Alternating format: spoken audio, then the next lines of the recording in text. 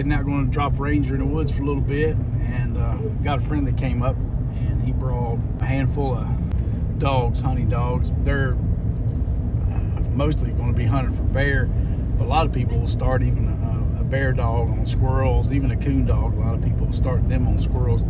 Just teach them the tree, and then later on they'll get them on a bear, and most of them will never go back and tree another squirrel after they get used to it. But since it's squirrel season, then they're going to be out trying to see if they can get them treeing on a squirrel.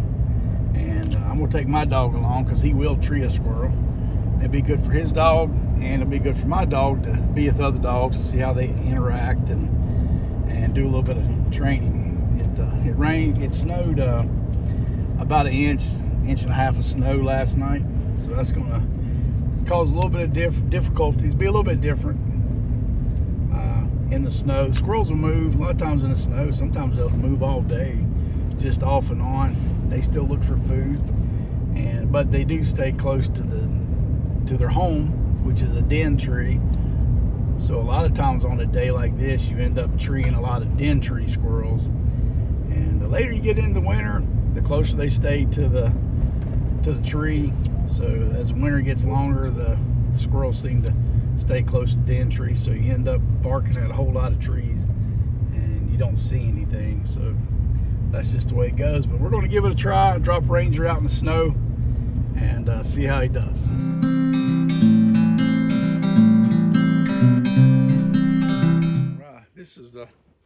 These are the tools of the trade. So my dog lead, and I got this nice binocular case off my son, and it was his.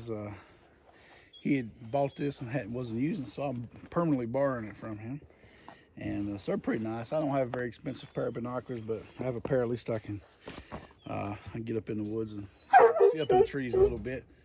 And anyway, got me a squirrel vest, and I can put the squirrels back here. It's got good pockets in it to put some, just put some ammo in it. Neat trick I learned from a friend many years ago. I've got just a little bottle, medicine bottle, and that's where I keep my 22 bullets in. And this is a neat little idea. Keeps them dry, keeps them all together, and they don't flop around everywhere. And to keep getting my squirrel vest too bloody and dirty, and I carry just a Walmart bag I put back there just to wrap the squirrel up in. And it keeps my vest from getting too nasty. I'm not that clean of a person, but I don't like getting my new vest dirty. So anyway, that's just kind of tools of the trade. I've got a gun in the truck getting ready to get it out. Then you got to have the dog, which you can hear him.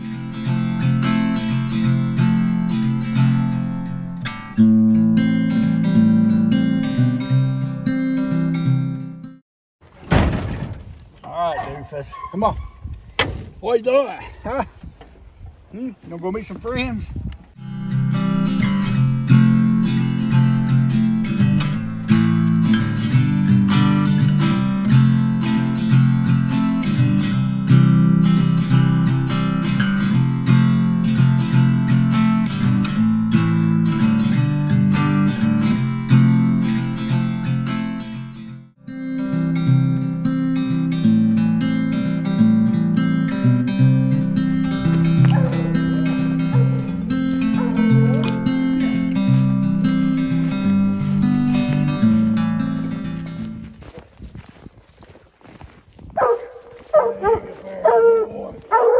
Good gracious, boy.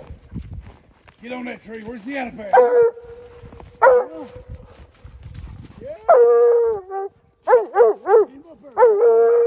There's all over. So I see one here on this side. Yeah, boy.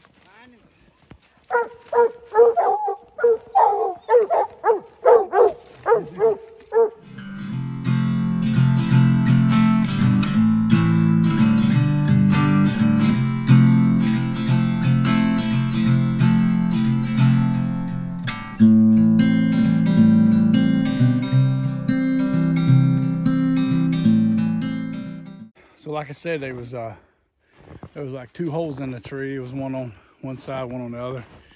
And so it's just one of those things in the winter time that squirrels stay real close to their den tree.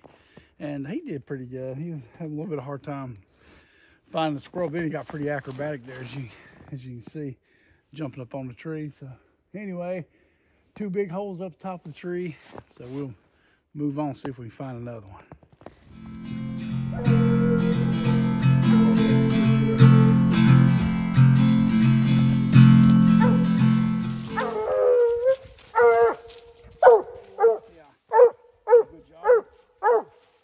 Good job, yeah.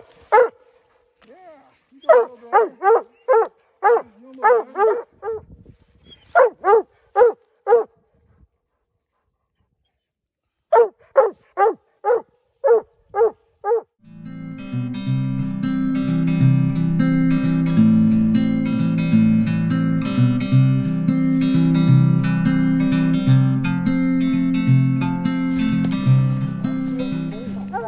Holding that tree right there. That's what I'm wanting to see right there. Get on it.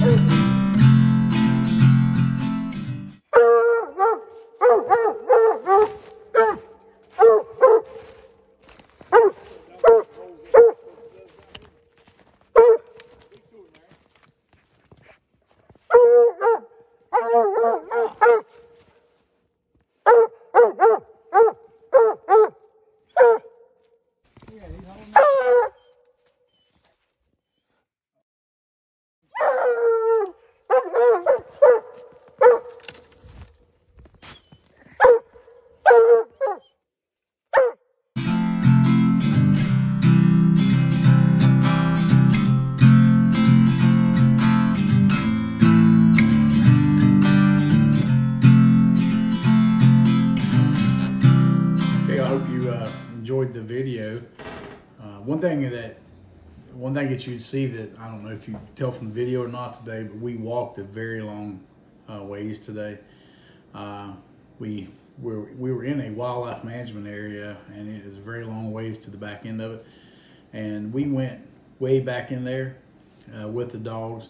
And of course, my dog is a little bit more advanced than my friend's dogs are. His are just pups. They were just hanging along with mine. Mine's a pup, but being that he is already treeing, he was doing a good job, just still learning a whole lot.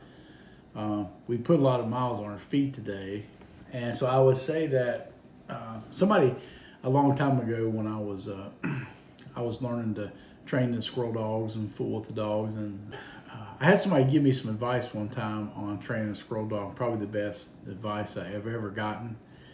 And they said the best thing to do is go down to the local store, a boot store where they sell boots, and buy a really good pair of boots. About the time that you wear that pair of boots out, your dog should be doing pretty good. And once you get your next pair, get started into it, about halfway through that pair of boots, you'll have a pretty good dog. And that's just about the truth of it. You know, a squirrel dog takes a lot of patience. And if you like to be outside, just to be out in outdoors, then you like to have a dog hanging around with you anyway. I really enjoy the dog being with me. But the dog's not gonna learn anything behind the cage. So if he's always looking through the cage, trying to see what's outside the cage, he's not gonna learn anything, or she's not gonna learn anything like that. So they have to be in the woods, right or wrong. Just get them out in the woods and just let them be a dog. Over the years, I've had quite a few pups that I've tried to start. I've had 3 or 4, probably 4, that were just natural pups. I really didn't do a whole lot of them, show them a squirrel, and they started treeing, and those are easy. Those are easy dogs. The ones that are hard, the ones that don't do that right off the bat. I've had the pup I've got now. He's been treeing since he was 5 months old. Two of the other dogs I've had are really good. They start treeing 4, 5 months old, and those are easy dogs. But the hard ones are the ones that may not tree for a year and a few months. And those are a little harder. They take a lot more patience to get those going. A lot more boot time. You may wear the tread out on a couple pairs of boots for a dog like that gets going. But if you like being in the outdoors, it'll be fun either way. So that's about as good advice I can give. Hope you see the dog today. He's just learning to get along with another dog. what it's like to have other dogs around. When he's treeing, another dog comes running up. Have you seen the video or not? But we actually, in one part of the video, we shoot a squirrel out, and when squirrel hits the ground, then my dog has never had another dog challenging with a squirrel, and so he picks a squirrel up and takes off running. There was a little catastrophe there for just a few minutes, but anyway, he came back around and dropped the squirrel back to me. He brought it back to me, and the other dogs were there and trying to get the squirrel. And it was interesting, but it was a good learning experience for him. I learned a little bit too. I probably should have tied him off, and that would have saved a whole lot of trouble, but I didn't. So he learned a little bit, and I learned a little bit. And anyway, it was a good time out in the woods, and I hope you enjoyed it.